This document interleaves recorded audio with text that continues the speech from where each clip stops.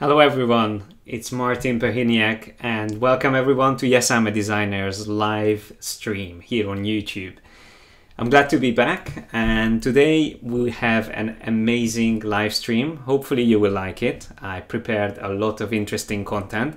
I tried to again have a very action-packed seminar, and I also like to try always new things out. So today I prepared a survey as well, which you can find already the link to under the video, and this link will be available even after the seminar is finished. So after we stop the stream, it will be available, the recorded version, on my channel, and you will still be able to do this survey. It's just few questions and it just helps me and my team to come up with new topics and to really fine-tune what we are going to show you in the next streams. But today is all about InDesign. So InDesign is the application that I dedicated most of my time recently because I just finished creating the InDesign masterclass.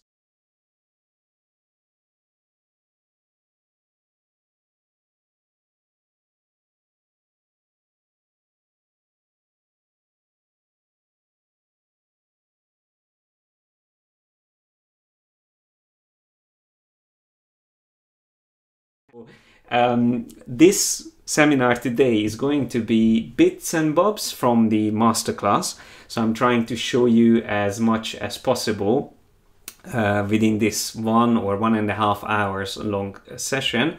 And the way I combined what I'm going to show you is by showing you 10 things that InDesign does best. So these are features that are best if you do it in InDesign. So we know that in Illustrator and Photoshop we can do a lot of creative techniques as well, and I had already previously a seminar which I did with my wife Shumi about talking about the differences between these three applications. And just as a reminder, I show you again here on my screen, we compared these three applications and talked about what are they best used for and what you should avoid them for, and then what are the most important unique features in each of them. And today it's all about InDesign, so this is what we are going to concentrate on. So obviously I won't be able to cover all the unique features, but I will show you those features that you won't really find in any of the other applications. And I'm going to show you with cool examples. And by the way, these examples you will be able to find also on my Patreon channel or my Patreon page. So the exercise files that I usually share will be uploaded there after I finish today's stream, and you will be able to download and practice what we go through today, just like in the other occasions as well. So without any further delay, I would like to get started, and then if I need to stop for a bit to reply to some of your questions, I will maybe try to do that during the session, but most likely I will do it at the end. So if you want to use the chat to talk to each other, feel free to do so, but I won't have time to really look at it at this moment. I will try to reply to questions more around the end. But once again, if you have some time during the presentation or closer to the end, you will find the link to the questions that I included in the survey below, and feel free to do so either now or after the session. Okay, so thank you everyone for anyone who managed to join me live, and don't worry if you missed anything. This is the whole session is going to be recorded anyway. All right, so hopefully the sound is working. I just see that someone said that the sound is gone. Hopefully it's came back. I think I know why the sound was out.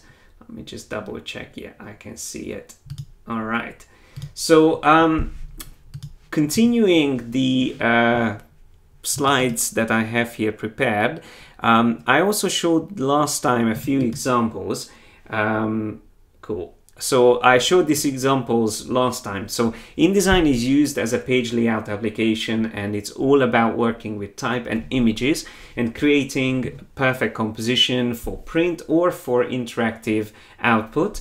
And the first thing that I want to show you is actually, it's a little bit of a bonus tip. So before even getting into the 10 features that I wanted to talk about, I already mentioned something that is an integration between InDesign and Photoshop, or it could be even between Illustrator. But let me just show you this. This is a PSD file here, which I have on my first page in this InDesign document. And this whole composition I did in Photoshop. Even the text is placed on it in Photoshop. And just to show you, if I go to Object Layer Options, so when I right click on a PSD file, I can choose Object Layer Options.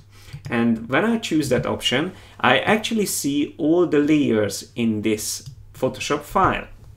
So if I decide that I don't need to show the InDesign icon, I can just turn it off. So I access all the Photoshop layers directly from within InDesign. So that's all just simply by placing in a Photoshop file, which has its layers. And then from within InDesign, you can access them and enable or disable them. So if I go to the additional layers that I have here, I can find that we have a few additional things like adjustment layers, like this one here. If I turn it off, then it changes how the image looks again because of the adjustment has been turned off. Or there's another one again, which changes the colors and so on and so forth. So it's almost like accessing all the things that you've done in Photoshop directly from within InDesign. How cool is that? And by the way, if you want to move things around, like let's say I want to keep that InDesign icon on this composition, but I decide to move it to the left, then what you need to do is to remember this shortcut. It's simply holding down the Alt or Option key and then double click on your image frame, which holds the PSD file, and that will open it up in Photoshop. So let me just switch to Photoshop. I think it's going to be hidden somewhere. Let me just try to turn it off for now. Okay, so what you need to do is to Alt double click on the image, and that was, as you can see, opens it up already in Photoshop. And here we will be able to do more than just simply accessing the layers, because here we will be able to make changes to the layers. Like if I want to move the icon, I can obviously move it to the left side. If I want to make it bigger, I can use the free transform tool, which is Command or Control T, and I can place it maybe here. And then if I decide to move the text, the 10, I can also do that. And notice, by the way, the reason I'm using Photoshop is because I'm using masking to be able to have this text going behind the hill. And I've done that by just using a simple vector mask. So we talked about Photoshop and masking in another stream, but I might be able to do another stream specifically on masking. If you guys are interested, just let me know. And I am going to keep this the way it is. And I am going to save the changes that I've done here. And if I come back to InDesign, you will see that it already updated there. So you probably didn't really see what happened in InDesign because we were spending our time in Photoshop, but as soon as I saved it, it automatically synchronized the changes and it comes up here. So it updates. Okay, I can see that there's also already interest in masks, so that's great. So the next thing I wanted to show you, and this is actually just before I get to the 10 features that I prepared, is text wrap. And that's the first one that is definitely something you should do in InDesign. Although there is a way of doing it in Illustrator as well, it's not as powerful and it's not as convenient as to do it in InDesign. Now, don't worry if you don't actually see the text. I intentionally have a very small text size on this page. But if it's important to see the text, then it will be bigger. I will zoom closer to it. It's more about the composition here. So what is text wrap? First of all, you can see that I have an image here on the right, these parrots. If I move that around, you will see that the text automatically changes. So wherever I move it, the text automatically gets pushed away from where the image is placed, and that's how text wrap works.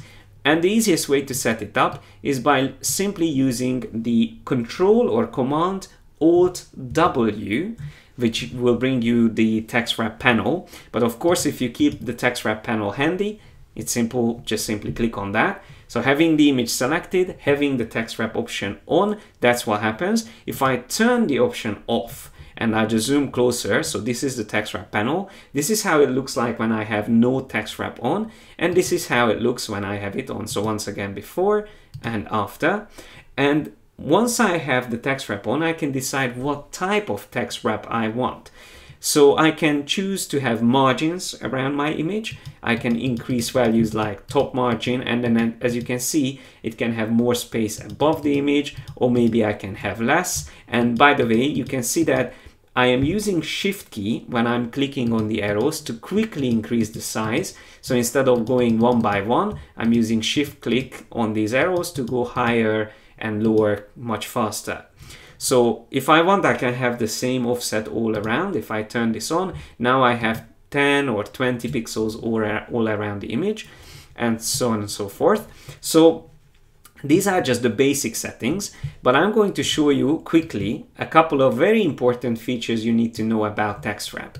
So first of all, if I want to set text wrap up on a rounded or circular frame instead of around a rectangular frame, there is a different text wrap you need to use. So let me just make this image slightly bigger so we can see it better. So if I go to the text wrap panel again, I can, instead of using the first option that we used before, here I'm going to use the wrap around object shape, which will help me to create this nice curved outline. And again, I can use the margin to keep it slightly further away from the image. So that is going to look, again, similar to the previous effect, but more interesting because we have a circular frame.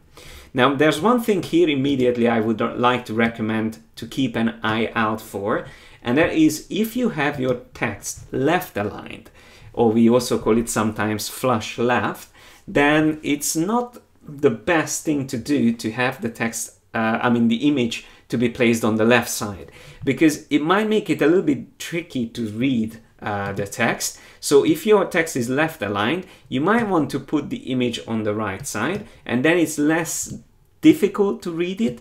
But the other problem is that if you are using text wrap, especially like a shape like this, then it might not look as nice and even on the text. So maybe you want to try justification on the text. So use Command Shift or Control Shift J, that's the shortcut. But of course you can access this from the options as well. Under the paragraph options, you will find justification there. If you use justification, then you will be able to have a nice straight line on the left. So it's easy to get back to the text to read it.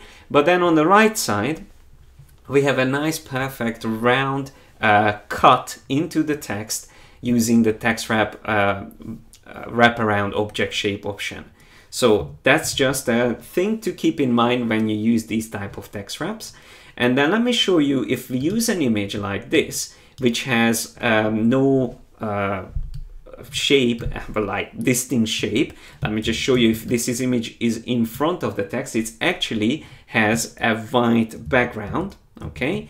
But if I move it all the way to the back by right-clicking and choosing Arrange Send to Back, then we won't have to worry about the white background overlapping with the text, but the text is still overlapping the image or the illustration. So what I'm doing at this point is again using the object shape option. So the same what we use for the other image, wrap around object shape, but then under the contour options, I'm using Detect Edges. Detect Edges will be able to identify the outlines in the image, and I can again add margin around it. So we can increase that like this, and then we have a very nice effect. So let me just move this image a little bit back so I can zoom out as well.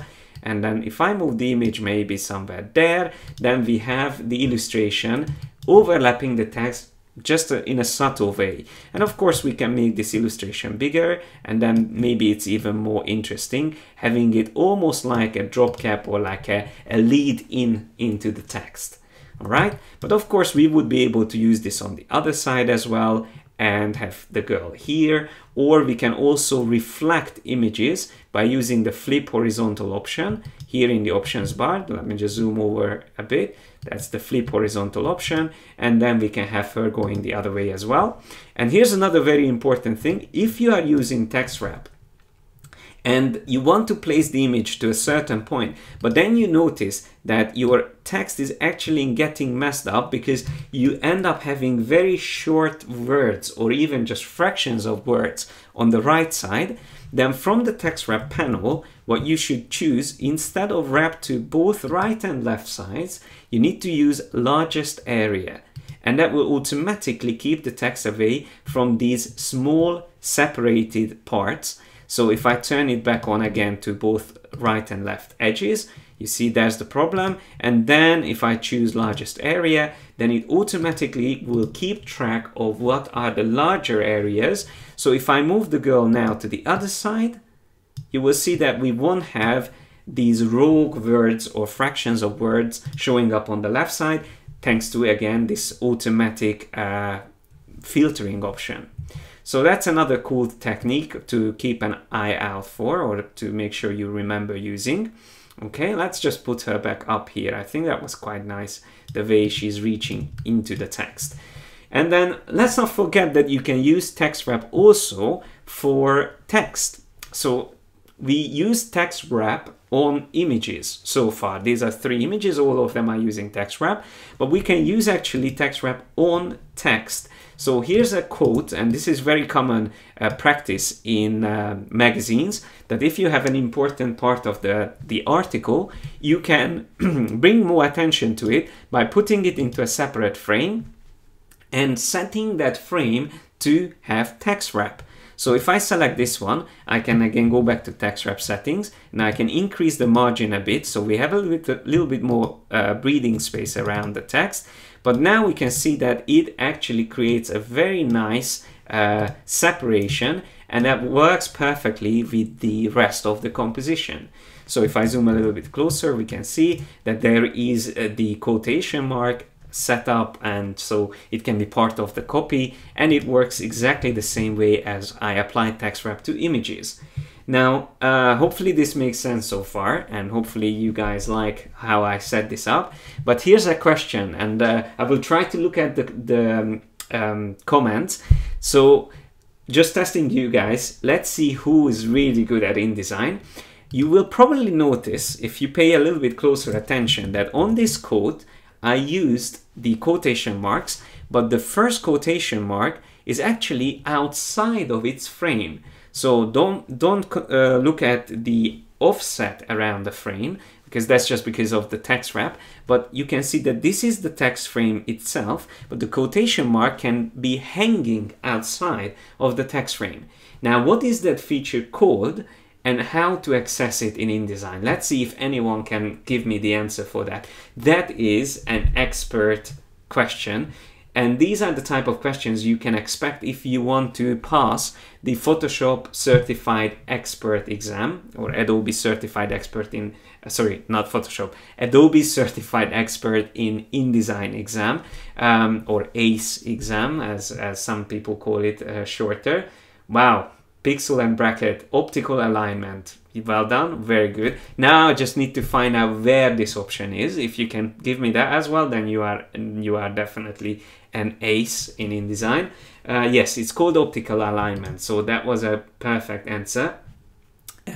It's sometimes also referred to as Roman hanging punctuation, which is another fancy name for it. So the question was, how can we make the quotation mark hanging outside of the frame? So I'm just wait a little bit. Yes, it's the story window, story panel. So once again, pixel and bracket, well done on that.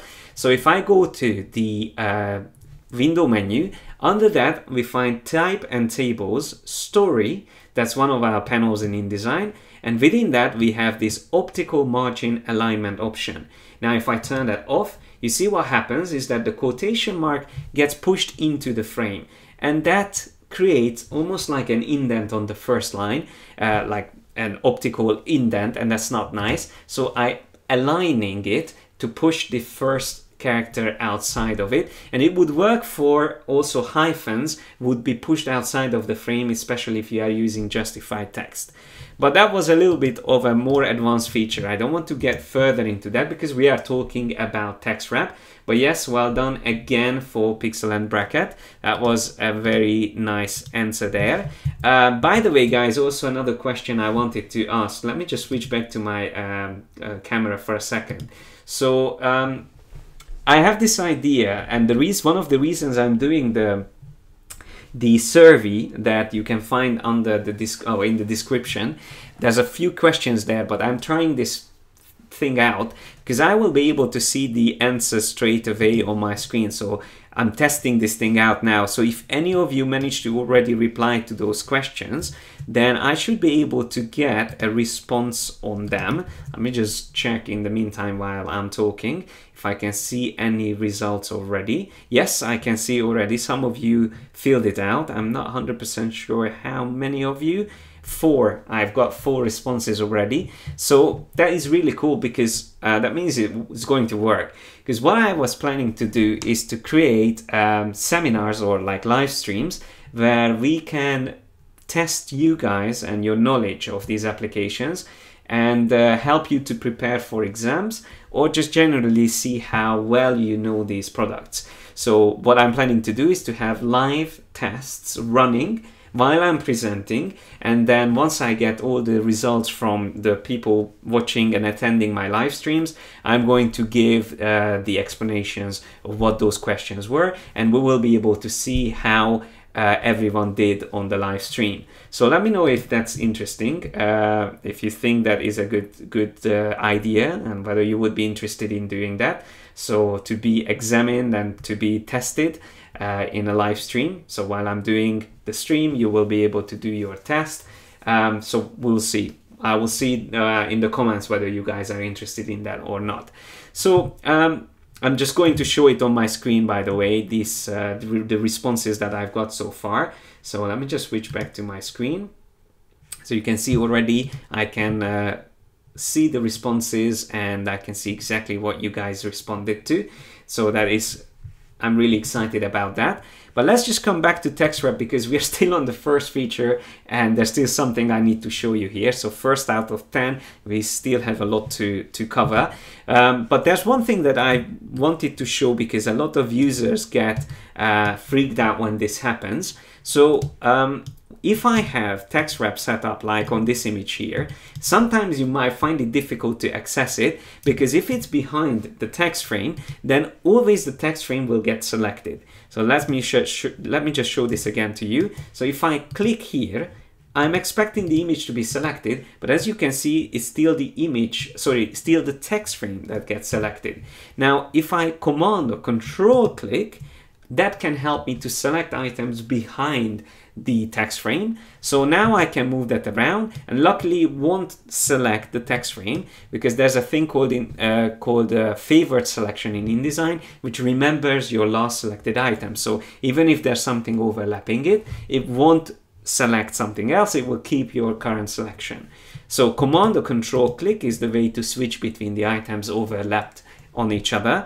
But here's another tricky thing, and that's again something that you can get freaked out if you don't know what to do. If you have your image with the text wrap set up, that's perfect. But what if you want to have a caption on it? Like this one, the parrots and palm leaves. If I move this text frame over the image, let's say I want to place it somewhere here, notice what happened is that it's completely lost. I mean, the text is disappeared, but the text frame is still there. That black frame is still there. So what you need to do is to have that frame selected in which you have your caption.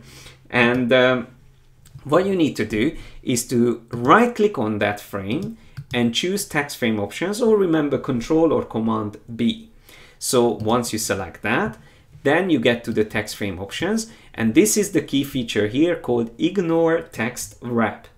If I select that, notice that it immediately comes up. So it means that this text frame can ignore the text wrap that is applied on the image behind it. So if it's not turned on, then the image behind it will push every text away from itself, while this one is now protected. So it's like a way of protecting that text frame, and everything else will be affected by that image. So wherever I move this image, you'll see that even the quote is getting pushed away, the other text frame is getting pushed away, but not that that caption frame that we set up with the ignore text wrap option. How cool is that? Hopefully that makes sense. And this is all really you need to know about text wrap. I hope it was useful. And let me move on to the next page and the next feature.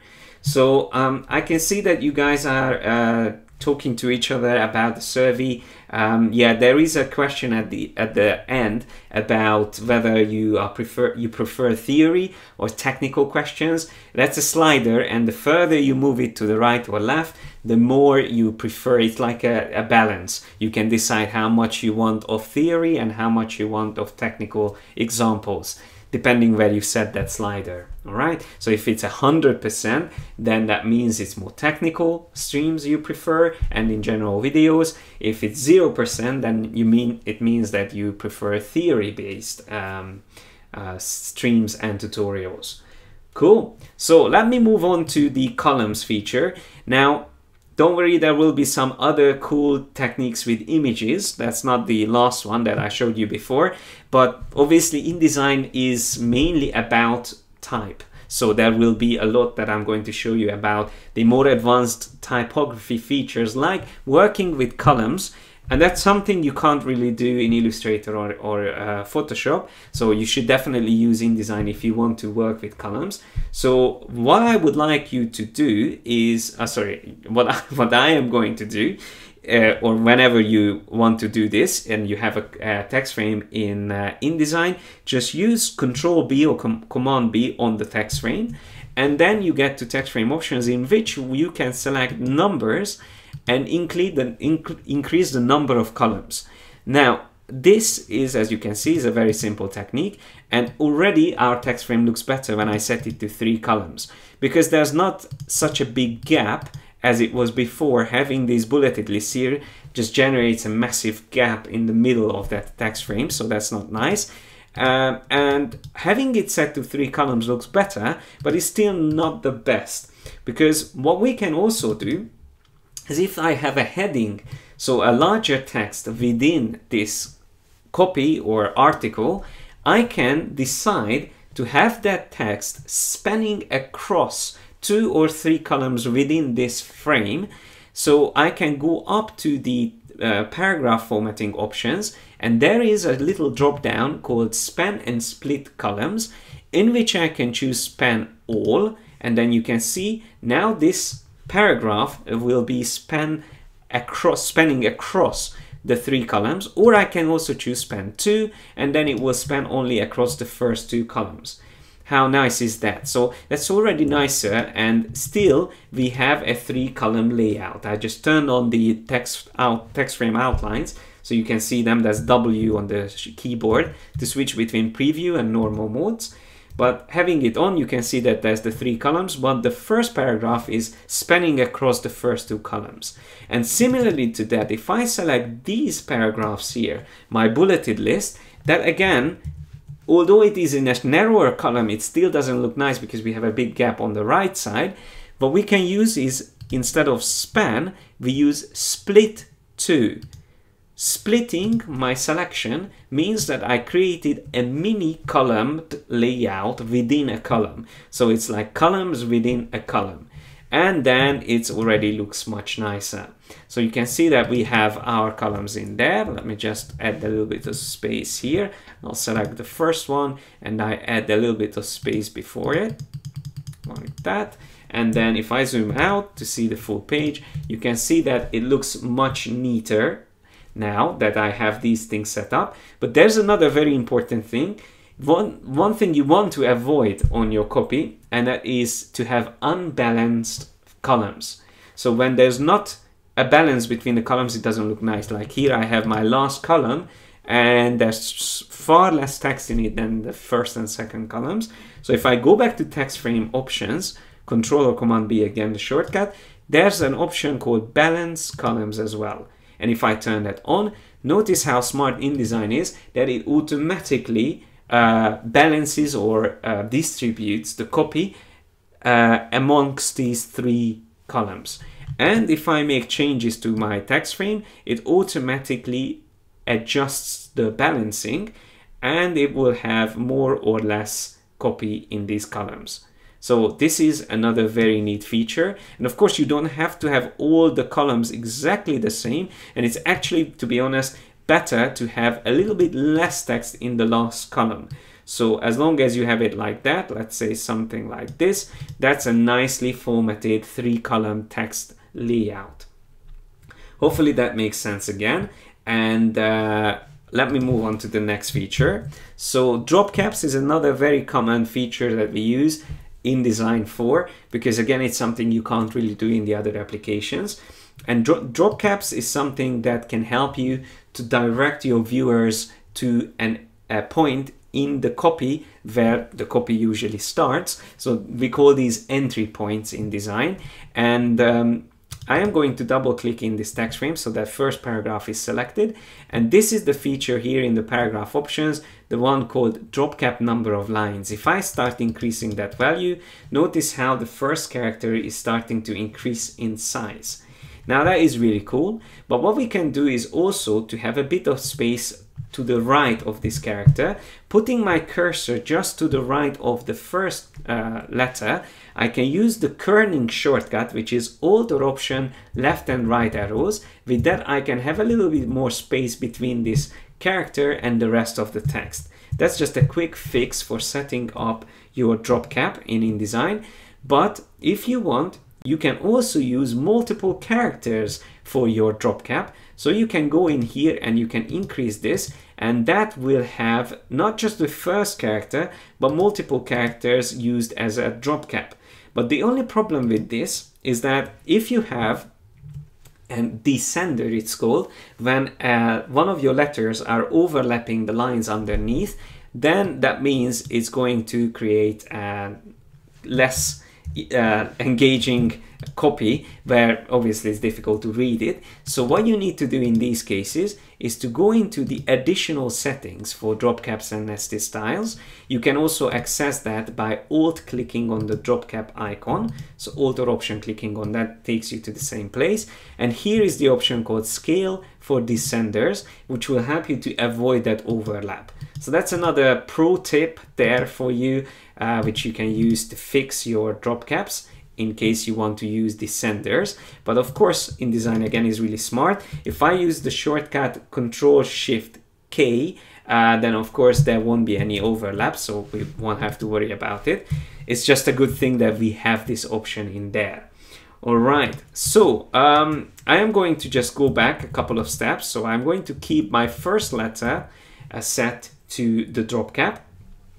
And I wanted to show you another cool thing is that if you have a text frame with a separate text inside it, so it's a different font as well intentionally, this actually can be used as a drop cap as well. So if I cut this out or copy it and double click inside my frame, and then I paste it, so copy was Command C or Control C, and then pasting it is Edit, Paste or Command or Control V, will place that letter or that whole text frame inside my text frame, and it's called an inline image or anchoring, where you have that text frame within a text frame. And in this case, of course, you have to just delete the first character because you don't want to have them twice. And then of course we can use our kerning just like before to set it up like that. So you have your drop cap character, and that is an actual separate frame. And the cool thing about having a text frame within another item, another frame, is that you can still move it freely up and down. So I can adjust it if I want to, but it already behaves as a drop cap because that's how I set up my paragraph.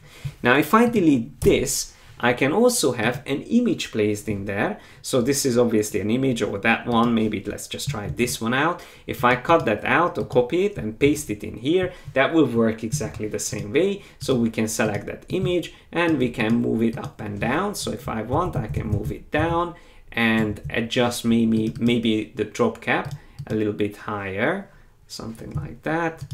I'll move it back up. And once again, we have a nice drop cap, but now we have to probably increase the kerning a bit more. So there's many different ways you can set these things up. And although this image is a little bit more complex to set up, because you would probably want to refine it a bit further, maybe use even text wrap on it. But for now, I'm going to move on to the next feature, and hopefully this made sense, how to work with drop caps. Now, as I mentioned in the beginning of the stream, InDesign is amazing to work with typography and work with type in general, but it's not all about type. It can be used to work with images, and of course in all layouts you will have to work with images and text together. And although InDesign is not for manipulating and combining or compositing images together, because Photoshop is the best tool for that, it still allows you to do some amazing things. So for example, here on this image, I already set up before this. No, actually I didn't set up. I did it in a way that I'm going to show you now. So what I want to do is to make a feature, like a technique. It's called out of bounds effect. I would like to recreate that on this image, where we will make it look like these buildings are coming out of the frame.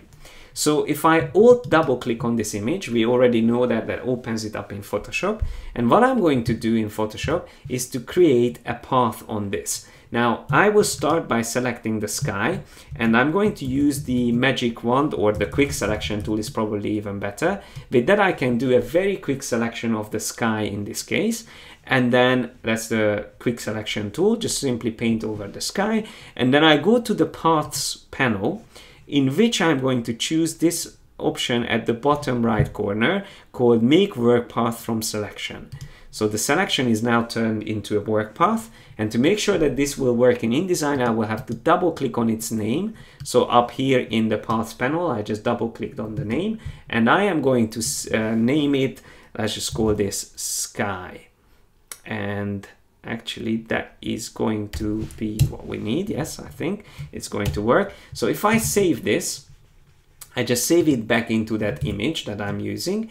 And now if I come back to InDesign, I will be able to go to the object menu and choose clipping path options, or notice that there is a shortcut Command Alt Shift K or Control Alt Shift K.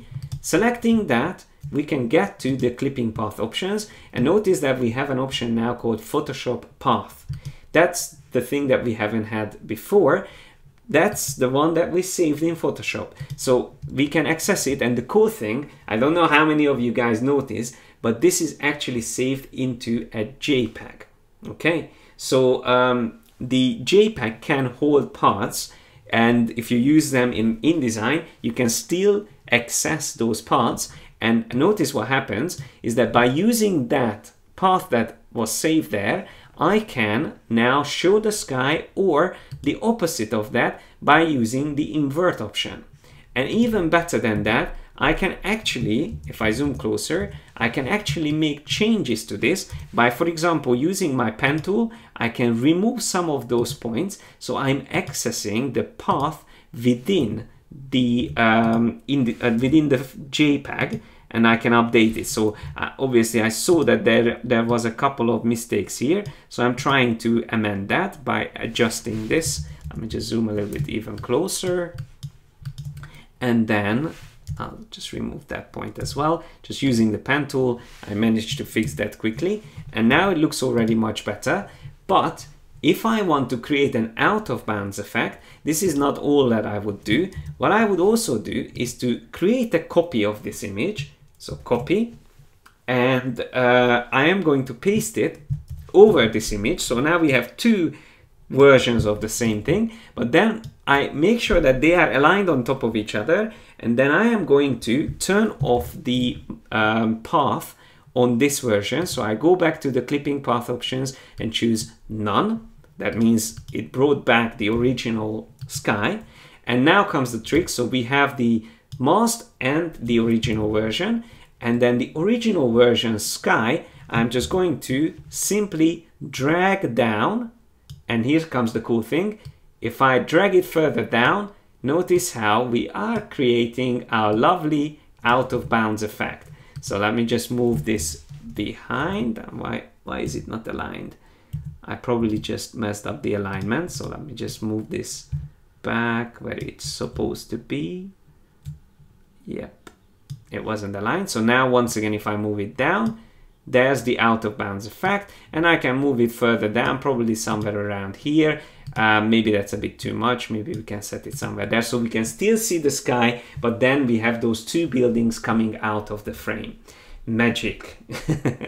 Yes, that's definitely a cool technique. And let me just show you quickly the real power in using clipping masks. So for example, on this image here, I created a clipping mask, and I have another image behind it. So instead of that boring sky that we had, that one, we have now a much more interesting sky. So I have two images on top of each other here in InDesign. And then if I move this text in here, let's say somewhere roughly around there, I'm just going to increase slightly the size.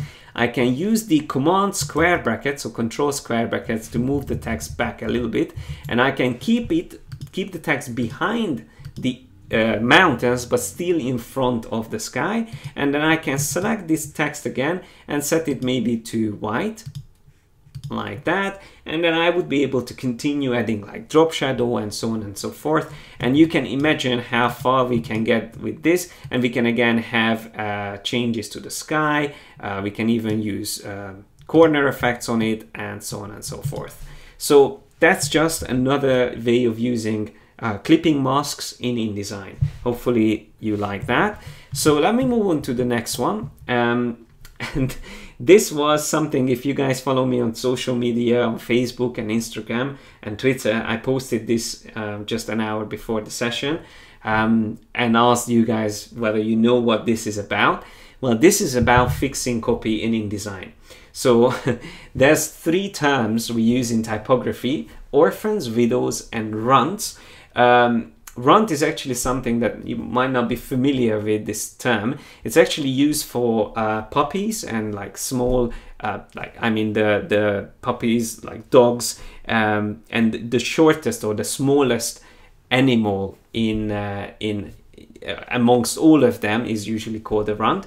But it's also used for typography when we talk about aligning the text or like arranging copy, especially the body copy itself. So let me show you an example here that I prepared. This one is a document I prepared in advance, and here I explain what each of these mean. So orphans are those instances of copy where the first line of a paragraph is at the end of a column. So let me just show you how that would look like. So an orphan would look like this. All right, so we have the first line of a paragraph at the bottom of the paragraph, and the way you can remember the term is that an orphan is left behind. Okay, so it's left here while everything else moved ahead.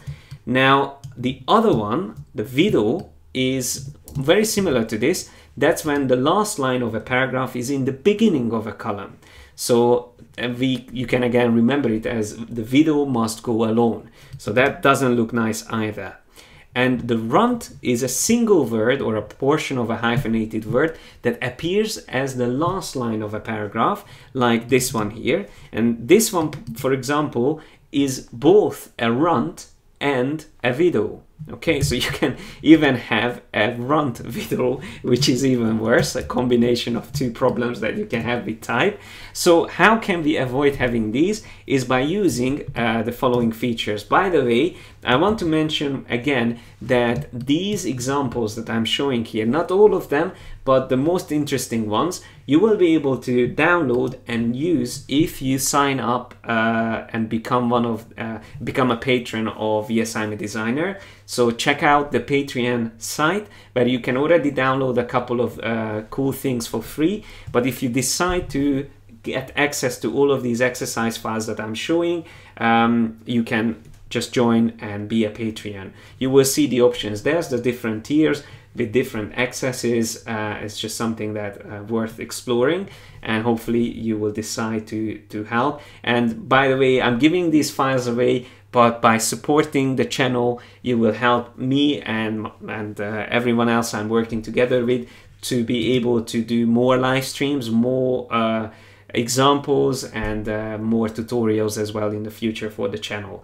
So it's a big help. Any little help is great, and we would really appreciate if you help us on Patreon. All right, so but coming back to my screen, let me just go back to the screen and show you quickly how to solve this problem. So to get rid of orphans and widows, that's a very quick fix. All you have to do is to use a paragraph style on your body copy, which you can set up from the paragraph styles panel. And then within that paragraph style, just simply go to the keep options. So there's a category called keep options, and simply turn on keep lines together. So notice in the background, it already fixed the widow because now there's two lines kept together. But this keep lines together will automatically keep the first two lines and last two lines together. So that is already fixed, and I'm just going to show you that in case I was about to change the text like this, you can see we have two lines there at the bottom, but if I move any further up, it won't allow me to have one line on its own. So it won't allow me to have an orphan. It automatically fixes that. And the same way it would work here as well. It won't allow single lines to be at the beginning or the end of a paragraph. So that is great, but we still have an issue with the runt. So the single words at the end of paragraphs, which are still not looking nice. For that, we have to be a little bit more tricky. We have to set up a character style, and this is where InDesign gets a bit more advanced. So if you feel like this is a bit too much, don't worry, because these are all things that I explain in great detail in my InDesign masterclass. So that's something where I go step by step, and I build up from the easiest things to the very complex things, even much more complex things than what I'm going to show in this stream. So if you are interested, check out that course. So if I come back to the character styles panel and create a new character style, I can call this one glue. I normally just call it glue, but we can call it no break because that's the feature, and it is under the basic character formats, and there it is. It's just simply called no break. So doesn't matter what you call the style, as long as you turn on the no break option, that will work, and that's what we will be using within our paragraph style. So having that character style ready, now I can go back to my body copy paragraph style, and I am going to go to GREP style. And GREP is a feature I will talk a little bit more about because it's one of my favorite features. And look at this. If I go to GREP style and choose new GREP style, I can now find my no break character style, and I can tell InDesign what to use that for. So no break means that it won't allow to have whatever this character style is applied to, it won't be allowed to break into multiple lines. So it will always be kept together in the same line. So what I want to use is a code. It's like a short code, an expression, full stop, curly bracket, 15, curly bracket closed, and $sign. And if I click anywhere here, notice immediately my runs from the copy disappeared. And what happened actually is that I specified that the last line or the end of the paragraph, which is the $sign, can only be, or minimum, it has to be 15 characters long. Okay, so it cannot be less than 15 characters. If I change this value here, let's say to 20, then you see my last lines all around the paragraph will increase in size. So that's how it works. We created a smart connection between a character style and a paragraph style using an expression. And it's almost like coding when you start using GREP. But I'm going to talk a little bit more about GREP soon. But for now, that's all I wanted to show. So fixing your body copy is very, very important. And it is something that you might not think of when you work in InDesign. But immediately, as soon as you have a few paragraphs that is considered normally your body copy, that is something that shouldn't have orphans, widows, and runts. As long as you fix those, that's already a good thing. And after that, you can think about other like treatments to your type. But these are very common things, and it's something I have set up by default. So whenever I start a new document, I already have the body copy set up that way. And if I need to make any changes, I would only need to change the font. But all these settings that I've showed you would be already within the document. Okay, and we are halfway through, so we have 5 more features, and I will talk a little bit more about GREP just after this in another example. But before I show you that, I would like to just have a short break, and it's only a minute and a half. Let me just show you or play a short video in which I show you what the InDesign Masterclass is about. So this is the course in which I go through everything in InDesign, and this has been released just very recently. Literally, I think yesterday it was ready. I had early access to the course before, but it is finished now and it's available on my site, and you can find a link in the description. And I have an amazing 50% discount on this course for a limited time. So you can find the link there, and you can find the course link. So let me just play this quickly, and then I will continue with the rest of the 5 features in the stream. So just hang in there while I show you this video. Hello and welcome to Adobe InDesign Masterclass. I'm Martin Perhiniak, graphic designer and Adobe certified instructor. This course is aimed at anyone who wants to master this industry standard page design and layout application. Although it is a very extensive course and it starts with the basics, I created lessons to provide useful techniques and workflows even for seasoned InDesign users.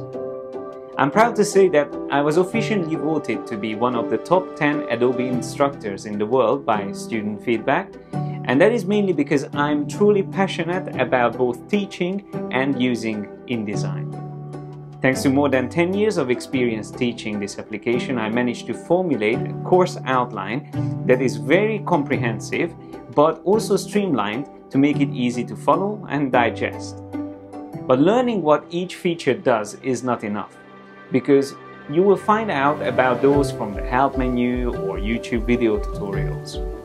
What I'm adding to these lessons is my knowledge of how InDesign is used in the creative industry, using the skills and experience that I picked up and built as a designer working for clients like Disney, Mattel, Cartoon Network, Nickelodeon and BBC.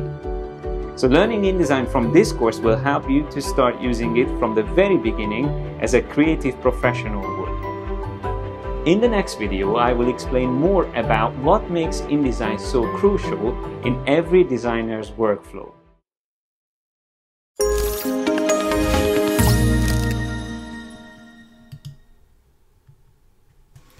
Okay, so let's continue. That was just a little bit of intermission. I could have a bit of water and prepare myself for the next 5 features. So I just asked in the chat, by the way, what was the favorite feature out of the first 5. I can see Sandesh saying fixing copy for sure. I'm glad you like that. So if you like that, and I can see Blob said text wrap was the favorite, so that's cool. So if you guys liked fixing copy with the feature I showed you in the previous one, this will be also very similar. Using GREP is something that most InDesign users find later on when they have been using the product for years, and then once they discover it, they start to love it. But it's hard to get into it because it's similar to coding, and it's a language that it uses.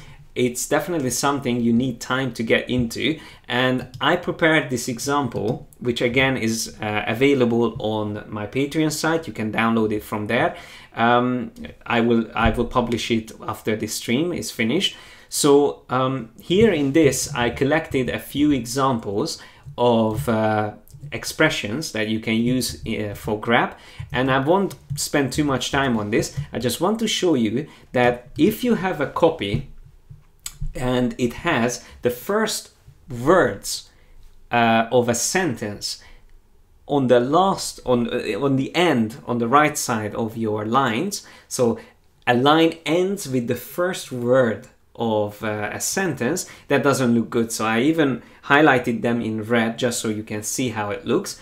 And this is something that should be kept together. So they, if, and, or, a, these shouldn't be hanging there on the right side because it's not comfortable to read them.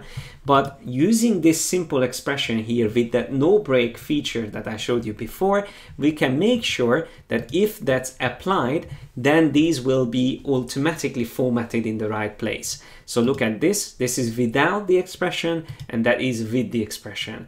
And all I did there is to use that paragraph style with a GREP style that has that code added using that no break character style that we used previously. So I'm not going to spend time on explaining what the expression actually means.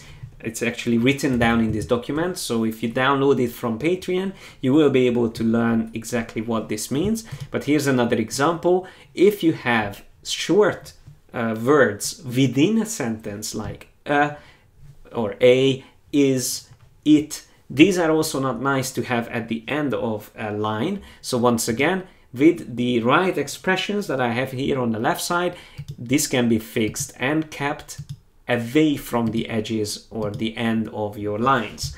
And similarly to this, if you want to make sure that compound words, words that are divided with a dash line or hyphen, are not separated, they can also be kept together in the same line with that expression on the left. So these are all the expression that I added into the same paragraph style. So it's actually the same paragraph style I'm using, even for things like keeping proper nouns together. So names of people or objects or locations are called proper nouns. It's like this one here, creative director, or South England, or XSD 4000S, which is a product name. These can all be kept together with this longer expression. So this is where it starts to get a little bit more complex, and you can see why I'm saying that this is almost like coding or developing, because you are specifying a behavior and you are telling InDesign to always use that whenever this paragraph style is active. So once again, coming back to the GREP style, you can see that I have all of these options set on the same paragraph style, so you can nest or embed all these GREP styles into the same paragraph style.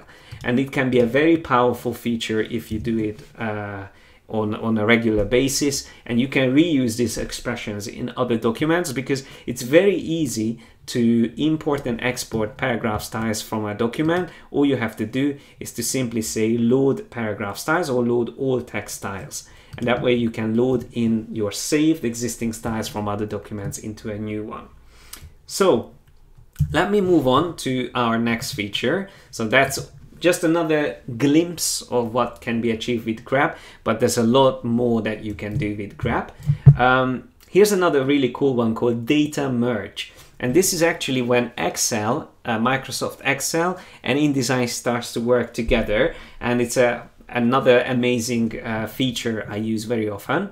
So here's another example. This is again available to download, will be available to download from the Patreon site. So what I'm going to do is to have a template ready. As you can see, it just has one page in it. But what I will do is to open up the data merge panel, and you can see I have these frames ready, but I already added these elements or entries into the frames, and these entries are actually opening this text file, or they are connected to that text file. I can show you the text file itself. So if I select the data source, actually no, I'm not going to change that. I am just going to show you quickly. Then if I go back to that, let me just find that file now. Just 1 second. Data merge text file. Yeah, there you go. So this is the one that I wanted to show you.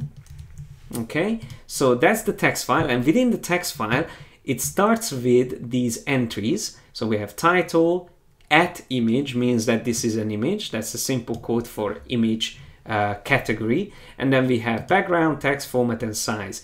And for the image, we have to have the file name, which is 0.1 JPEG. For the rest, we just simply have to have copy. and then when you press line break, that means it's a new page. So that's the text file, and it can be an Excel file as well. Most of the time it works best with a CSV or text file, which can be created in Excel most of the time.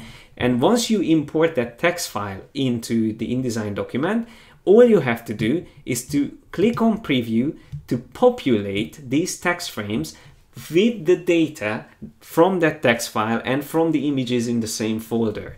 So you can see immediately that I can go through all the pages and it automatically fills in all the necessary elements based on the data coming from that spreadsheet or text file. How amazing is that? I mean, it can save so much time for creating invitations where you need to change the name and a couple of details, maybe even the image, and having a spreadsheet with all the information that's necessary. You just have to create one template in InDesign, and using data merge you can combine the information and populate your document. So if I here click on this icon to create the merged document, I can just click OK, and it will generate a new document with all the merged information. So now you can see we have all the pages generated, and this can be saved as a PDF and then printed out, and we have everything set up. And notice how not only the image and the title changes, but between the pages all the additional information changes. And I didn't have to do anything apart from connecting the spreadsheet information or the data with the InDesign file which created the design. All right, so data merge is another amazing thing. For business cards as well, I use this all the time. So I might design the style of a business card in Illustrator, but then I would use data merge in InDesign to actually have it ready for all the employees. So you would have maybe a company with 20 employees, then you would prepare all the names and their professions and their contact details in a spreadsheet, save it out as a CSV or text file, and then combine it in InDesign with the design that you prepared. And that way you will have all the different versions of the business card ready to print. So if you guys are interested, maybe I can do a live stream on that, or I might do a course on it. I will see how to do business cards and maybe stationaries later on. But here's our next feature, feature number 8. So we have 3 left. This is feature number 8, magic with styles, or automation with styles.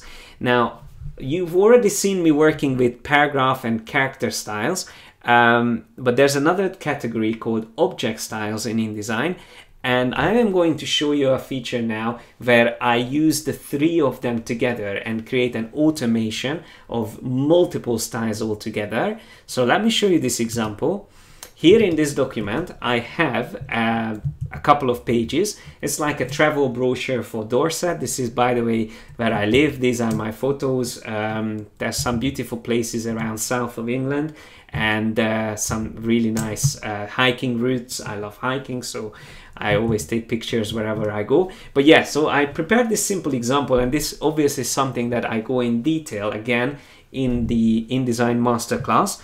So what I would like to show you here is that you can see that this is formatted obviously. So we have a heading, we have a drop cap, we have the text, and even something like the Dorset, wherever the word Dorset, which is the region's name, comes up, then it automatically is formatted to this style, which is in blue and in bold. But if I go to my last page, that looks much worse because there's no styling applied at all. This is the default Minion Pro font. There's nothing applied on this, so it's the complete basic paragraph. Nothing works on it just yet. But the cool thing is that in InDesign you can create connections between object styles, paragraph styles, and character styles.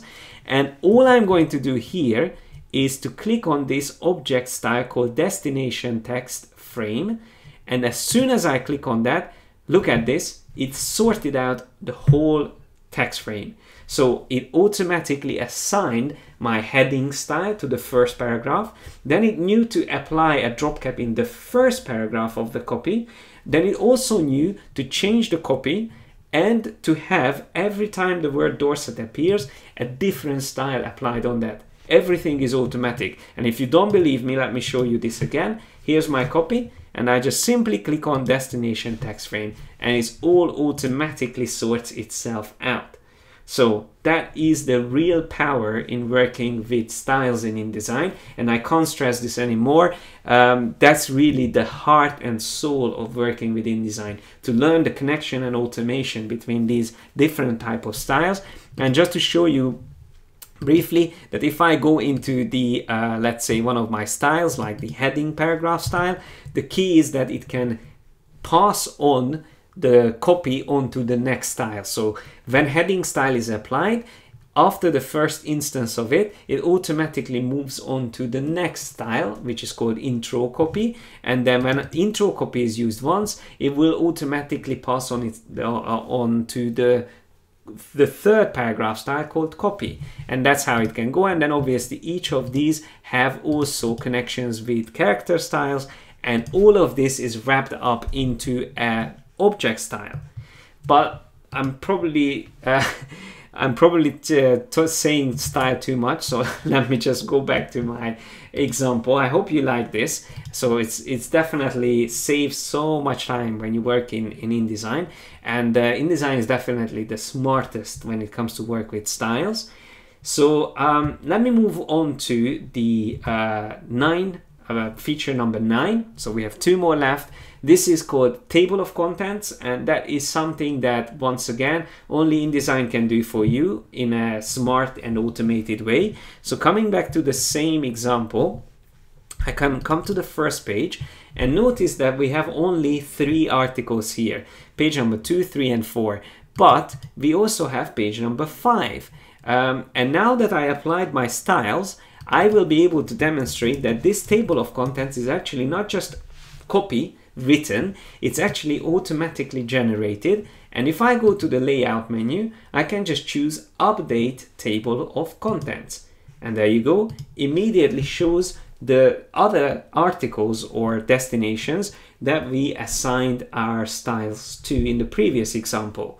So the way table of contents work in InDesign is that it relies on the paragraph styles. So I can go into the table of contents options from the layout menu, and you can see that here what it uses is the styles from the document. So in this case, the heading paragraph style is the one that is being tracked.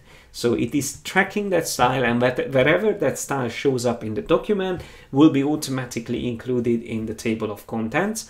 And the cool thing about this is that if I move one of these articles around, let's say this one, which is currently on page number 2, if I move this to the end of the document, so simply just drag it in the pages panel and place it at the end. Now, if we zoom back here closer, you can see that the medieval castle is still the first one, but as soon as I go to layout, update table of contents, it automatically realigns the entries in the table of contents according to the changes in the document.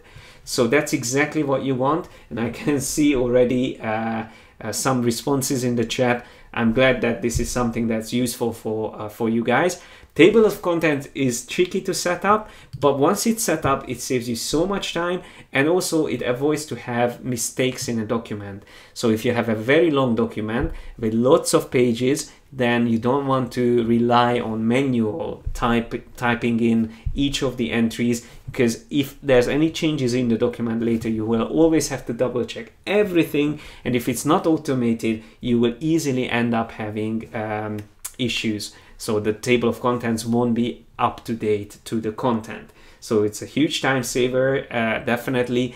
And I just want to point out that you can stylize your table of contents. So although it's automated and automatically populates itself with the changes in the document, it can be very nicely stylized. And there's so many different things. Like you can see here, I use these little dots. That's also just using a character style between the entries and the number. These are all things, again, I explain in way more detail in my InDesign masterclass. So whoever really wants to learn about these fine little things in this application, I highly recommend to check out my course. And there's the link with the 50% discount for a limited time under this video if you want to get access to the course. And last but not least, I wanted to show you Publish Online, which is only unfortunately in the Creative Cloud version. And by the way, all the previous features that I showed can be used in previous versions as well. I think probably CS5 and CS6 should have all the previous options that I showed you. Apart from this one, this is only in Creative Cloud. So Creative Cloud has this feature called Publish Online, which we can find up here on the top right corner. And the cool thing about this option is that with this, you can very quickly share a document online and by simply sending a link to someone. And all I have to do is to give it a name. I'm just going to keep it as it is at the moment. And I can even set up things like allowing viewers to download the document as a PDF or not. And then I can click on publish. And what will happen is that it will be uploaded to the Adobe servers, and I will be able to make changes to this document in the future and update the same link if I want to.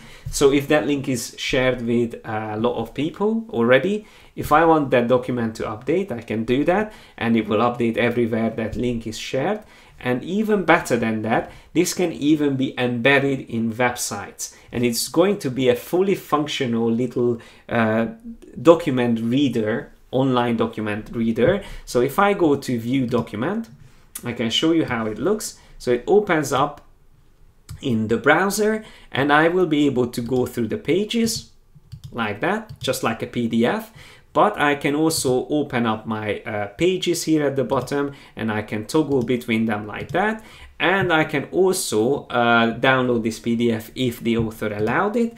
But even better than that, if there's any interactive feature in the document, that will also work. So you can even have videos inside it. You can have a YouTube video embedded in here, because InDesign is very powerful for interactive features as well. And that is something you can find under the window menu interactive panel category. These are all the different things you can do. You can do even animation, buttons, hyperlinks, media, multi-state objects, page transitions, and so on and so forth. So of course you can also save not just interactive content with the Publish Online, but you can also use interactive PDF format for this, and you can also create EPUBs, both fixed EPUBs. Let me just show you export. And here we can find fixed layout EPUBs or reflowable EPUBs for devices like Kindle. Okay, so that's all what I wanted to show you, and I hope you found this stream useful. And the 10 things InDesign does best is probably something that I would be able to do another round up and another 10 features, but these were my favorite features that I wanted to show you. And before we finish off, I would like to ask you guys whether you have any questions. So because I didn't really have time during the presentation to reply to your questions, if you have any questions you wanted to ask me, feel free to do so. But yeah, so these were the features that really InDesign is the best for. Although Illustrator and Photoshop can do amazing things as well, InDesign is a specialized tool to work mainly with text and combining text and images together, as you could see. So I saw a couple of questions in the chat, like I can see one now. What program you use to show us what's on the screen and on your camera? I'm using Wirecast Play.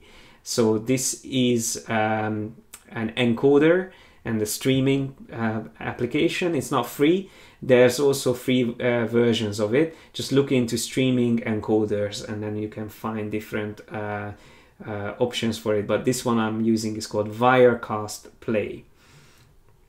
Can see another question. In text wrap, did the woman picture have an alpha or was it in white background? It had white background, so I got away without the selection. But if you don't have a selection, sorry, if you don't have a white background, and you want to make sure that it has a proper cutout, you have to do that before in Photoshop, before you bring the image into InDesign. All right, so let me see if there's any other questions. All right, so I don't think there's any other questions right now, but feel free to get in touch with me on in email or on Twitter or Facebook. Probably Twitter is the best. I can see tweets and I usually reply to them. And don't forget that on Patreon as well, you can reply to anything that I share. Of course, here on YouTube as well. If you are watching the recorded version, I would love to see what you thought of this presentation, which feature was most useful for you, and maybe what are you most interested in for the future, what you want to learn. Also, don't forget that there is a link under the video in the description about some questions. It's a short survey. If you fill it out, it will help me to tailorize the next content or the next streams and tutorials. And if you want to learn more about InDesign, if you want to master this amazing application, then check out my InDesign CC Masterclass, which I've worked on, probably spent the last 4 months preparing that course. So I put so much work and effort into it, and hopefully you guys will check it out. There's again a link with a 50% discount under in the description. And I already have a couple of people watching and learning from it, and the reviews so far are great. So hopefully that's something you will find useful as well. So thanks a lot again for everyone to join me today, and I will be sharing the exercise files on Patreon, and I will schedule the next stream for Sunday. It might be slightly earlier next time, so I will have to see. It might even be on Saturday, but I will schedule the next live stream soon. Probably on Monday or Tuesday it should be already scheduled, so then you can see ahead and know when I'm going to be live, and to be able to attend the seminar or this session live. So once again, okay, I can see someone saying in the chat that interested in buying all the courses. There's actually a better option for that. You can subscribe to my courses for a smaller monthly fee. But I'm going to just play another video here at the end about that feature. So once again, thanks a lot for joining me today, and I will see you guys in the next one. Goodbye. Thanks a lot for staying till the end. I hope you found this video useful. Don't forget to subscribe to my channel, as I'm adding similar content regularly. If you are interested in learning more from me, you should probably check out my comprehensive training courses on my site. I have more than 200 hours of video training from beginner to expert levels, with lots of exercises, quizzes, and resources to help you develop your skills and become a professional designer. Just click on this link and create an account to start your free trial. Thanks again for joining me today, and I hope to see you in the next one.